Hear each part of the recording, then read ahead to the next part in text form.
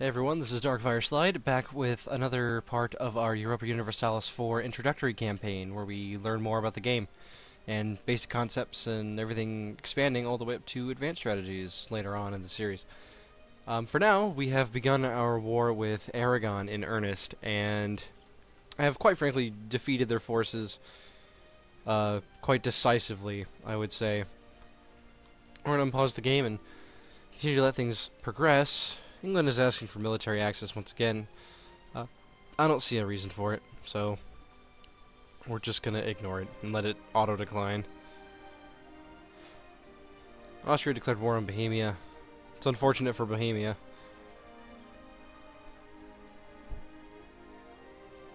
And these sieges are progressing. You know, we talked about how that works last episode. Now, I believe this may be an Art of War expansion specific feature, but if you're midway through a war and your ally didn't answer your original call to arms, you can open diplomacy with them, look under alliance actions, and there will be a call to arms action, and it'll tell you, you know, like with most other things in this game, the tooltip will tell you yes, no, and, you know, why. So, Portugal's not going to join us because they like our enemies, and they're fighting another war, and accepting would destabilize them. It's just a mess for them, really. Request for military access from the Papal State, who is attacking Urbino. Again, I don't see a need to do it, so why do it?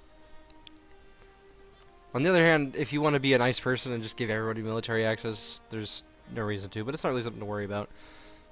And while you're doing sieges, which, you know, admittedly cannot be the most exciting, you know, not nearly as exciting as the actual battles.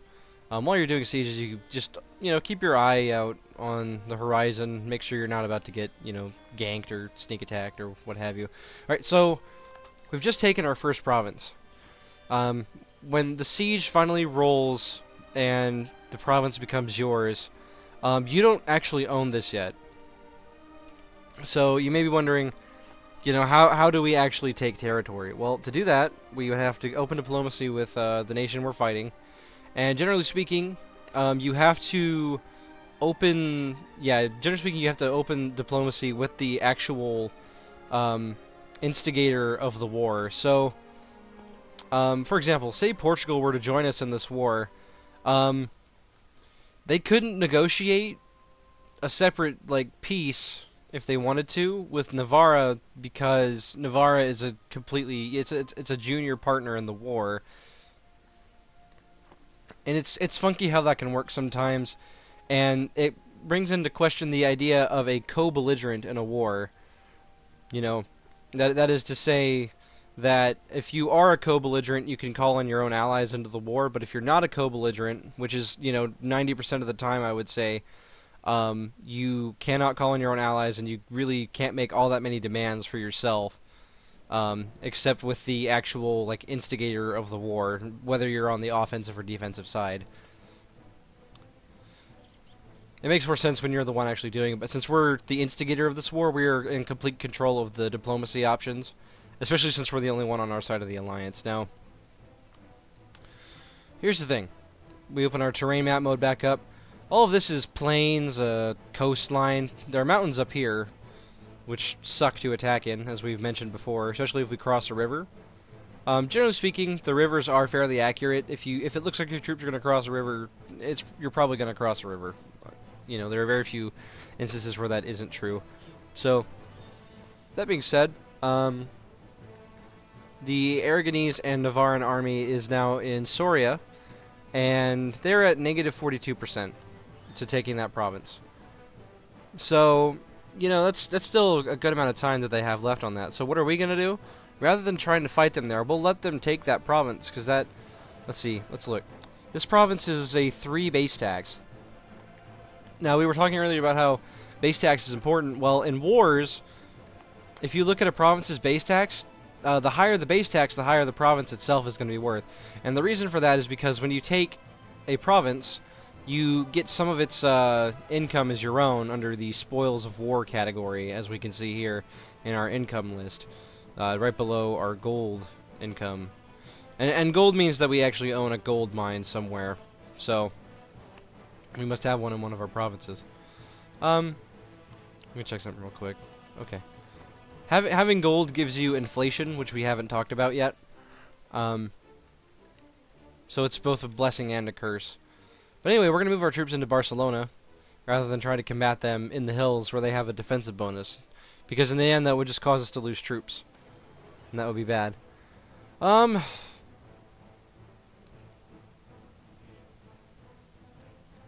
king messed up. And so now we lose a stability point. Which means we have to go into our government tab, go into stability and expansion. And we always want to keep our stability at least 0, if not at 1, if you want to make sure that your country is stable. Because if you have -1 stability, random events will pop up. You know, they're more likely to pop up. That will cause, like, even if rebels are not at a high percentage to pop up in your country, if your stability is below 1, then, you know, they can still pop up randomly.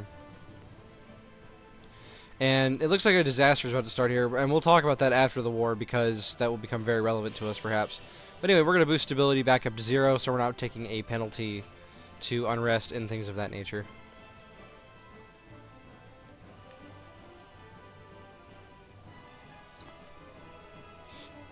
Now, because the base tax of these provinces is so high, you know, we've got 13 right here, we've got, I believe, yeah, 8 right here, and 7 right here.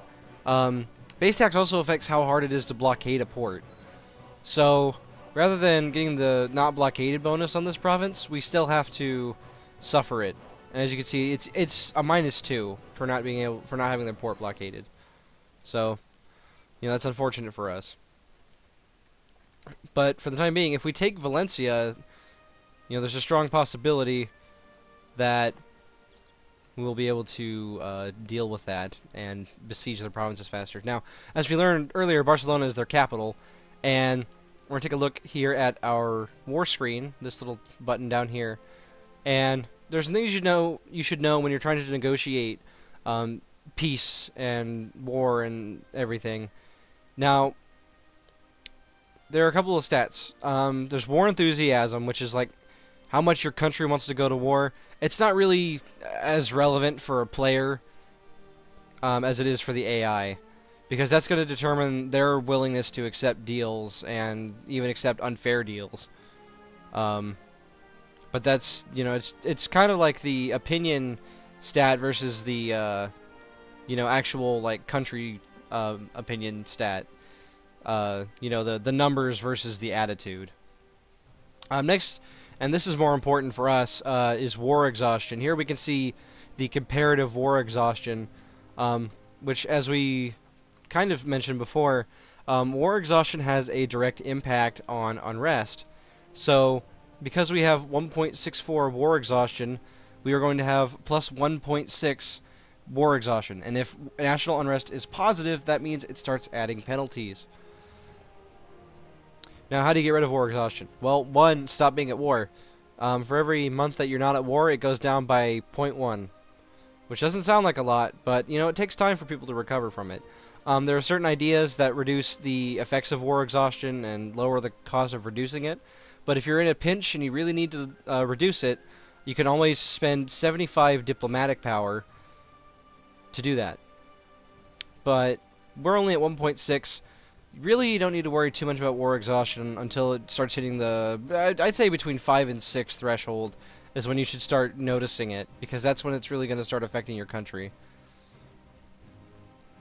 You know, especially in terms of like rebellions and things of that nature. Now, last on the screen is the amount of stability that the country has, as well as the blockade percentage, which can affect things depending on how big the country is. As well, you can see the comparative amount of troops here. Now, they do have more troops, but they're cut off, you know, because a lot of these are Burgundy's troops, I would imagine, and Urbino and Naples, who are locked in a conflict. Anyway, remember how we were talking about how Aragon is the war goal? Well, here we could see that we have this green arrow here, and that means that the war score is ticking in our favor. So because we hold Aragon, every month it's going to tick by 0.4 war score, and that's percentage.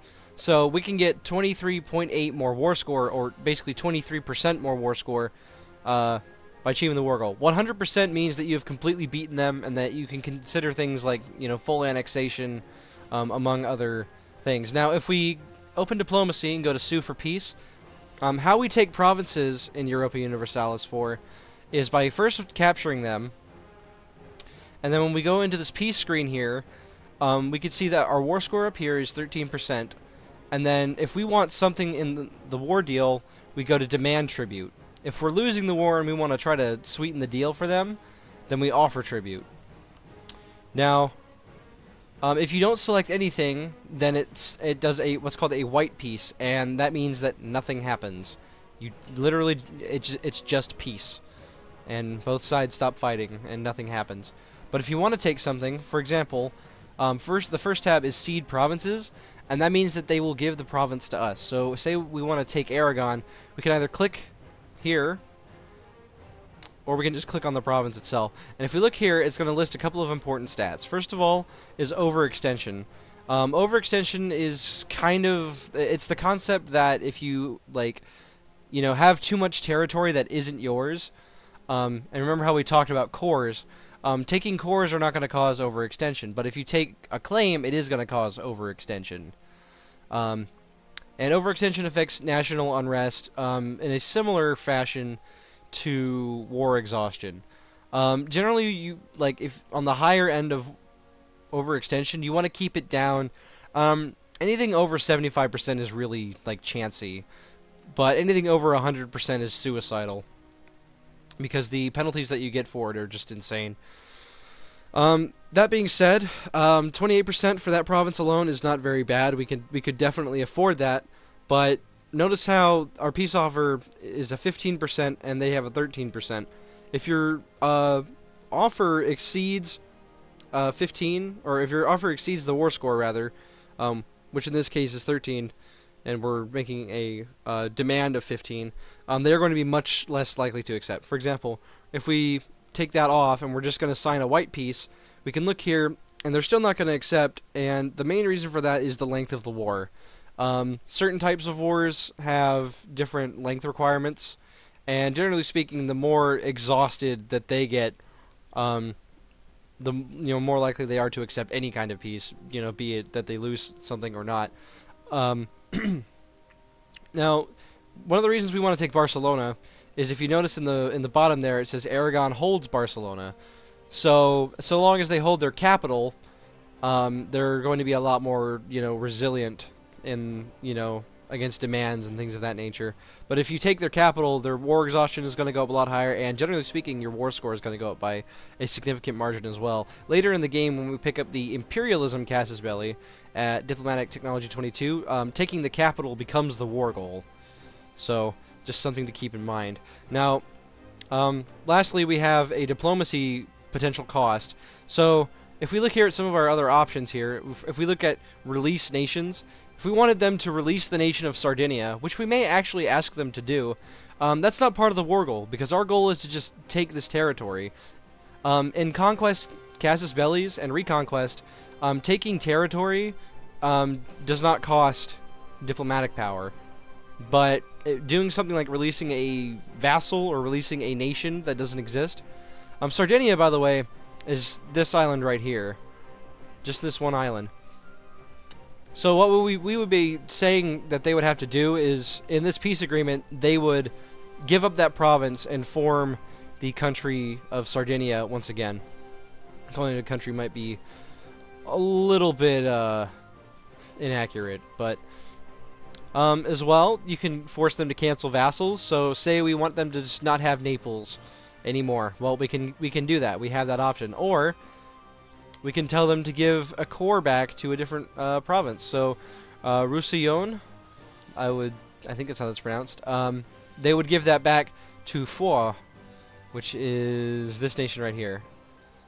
I'm not the best French pronouncer in the world as well, and one of the best things that you can really go for, in my opinion, are what's called treaties. And here is where, if you're fighting a smaller country, you can vassalize them, You can force them to just concede defeat, which doesn't really do much aside from affect prestige. You can tell them to give up claims in France, which might be useful, but it's not really like helpful to us, especially because we don't like France anyway. You can do what's called humiliating someone, and that's going to give you 30 power projection and make them lose 30 power projection. So to put that into perspective, we are at 20 power projection.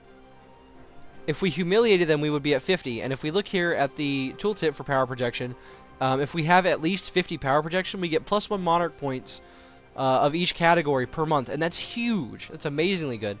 So sometimes humiliating your opponent can be a lot better strategy than taking provinces. Even though taking provinces from a rival will also give you power projection. And just a note, you can only humiliate your rivals. And that's how that works, since everything related to power projection has to do with rivals.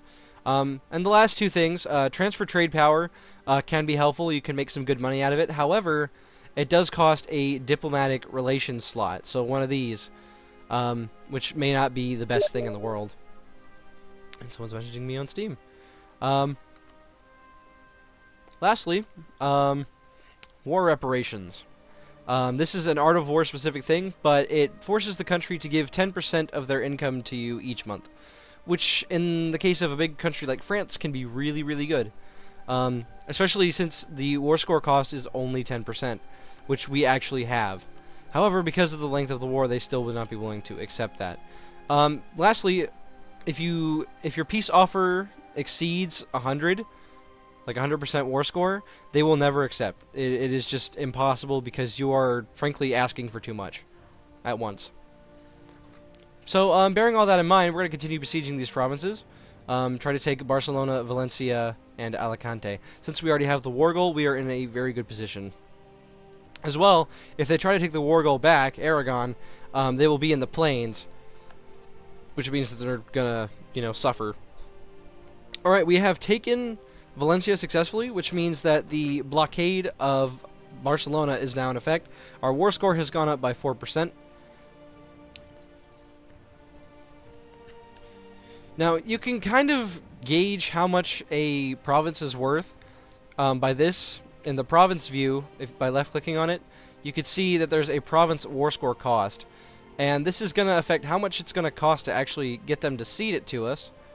So if we look here, see Valencia is going to cost 29% because it's not part, or because it is part of the war goal, but it's not the actual goal.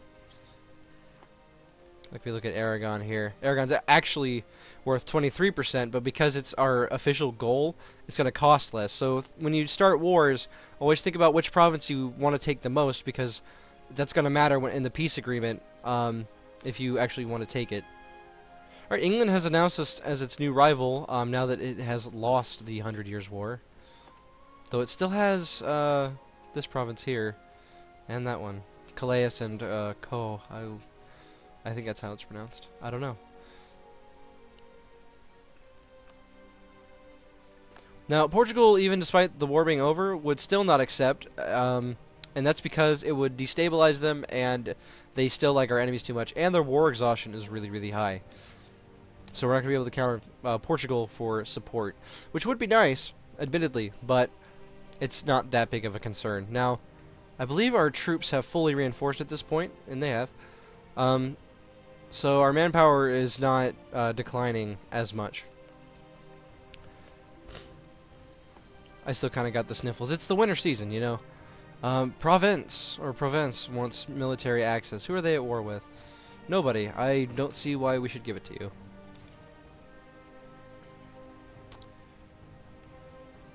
Yep, just waiting for these sieges to end here. So we're gonna go ahead and speed the game up a little bit. Now this war is gonna be kind of messy because Burgundy is involved in the war, but they're rivaled with France, so there's no way they're ever gonna get military access from them. They would have to send troops around to actually land troops here, which we covered earlier, but it's worth mentioning once again. However, that's gonna be a problem trying to get them to accept a separate peace, as it were. One last thing I forgot to mention is whenever you're taking provinces, and it mentions this in two ways. We'll slow the game down while this is happening. It shows you how much prestige you get, how much diplomatic power an agreement will cost you, how much aggressive expansion it will give you. Generally, anything over 30 or 40 is pretty bad, but it depends on who is actually there and what other abilities you might have. And lastly, how much overextension you're going to have. And it says all of this in text form, along with a couple of other things like how much inflation you'll get, because if you demand money in a peace agreement, it'll cause inflation for your country, because that's money you just got for pummeling someone, basically. Now, they have taken Soria, and because of that, they are going to have a little bit more war score. But that's okay, because we still hold the war goal, and we are, close to taking their capital. So we've got them exactly where we want them to be. Now, this is unfortunate for us. Granada entered a military alliance with Morocco. So if we try to reconquest, that may, prove difficult for us to engage in like we previously... it presumably would have been easy, but because they're in that alliance with Morocco, we're just, kind of screwed. But that's okay, because if we look at these provinces here, it's a 6, a 3, and a 3. So really we're making more gains by doing this way. Right, they have taken the province of Vizcaya, which is unfortunate. But the majority of their army is over here, so we're not particularly worried about that. In this agreement, what we're going to go for is we're going to try to take Valencia and Aragon. That's our goal. So we only need to fight until we have those two provinces, because that's going to severely cripple Aragon. I forgot their name for a second. It's late. It's been a long day, but come on, take the province. We'll speed it up a little bit.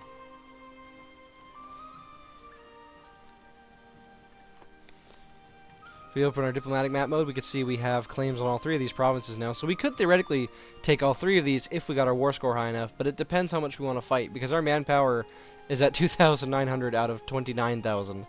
So we are at 1/10 of our potential manpower, which is pretty bad.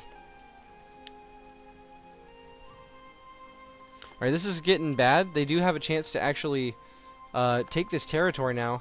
However, we are going to send this, since they just finished the siege on Alicante, we can send our troops over. Now, another thing we could have done is, detached for a siege by pressing D, or just clicking that button. And in this battle is a foregone conclusion. They've only got 3 stacks there. But we could have just attached troops from to here in Barcelona, and then sent them into Aragon.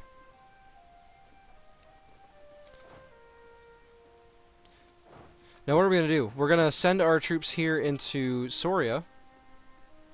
Actually, no, we're going to go offensive. We're going to move our troops into Navarra, and the reason for this is twofold. First of all, we want to vassalize Navarra, since that's going to help us. And we'll do it militarily. We just took Barcelona, which is good. As much as I hate to end it here, we will pick this up in the next episode. Thank you so much for watching, and make sure you tune into the next one, hopefully where we can finish this war and show you how taking territory works. But anyway, thank you for watching, and I'll see you on the next one.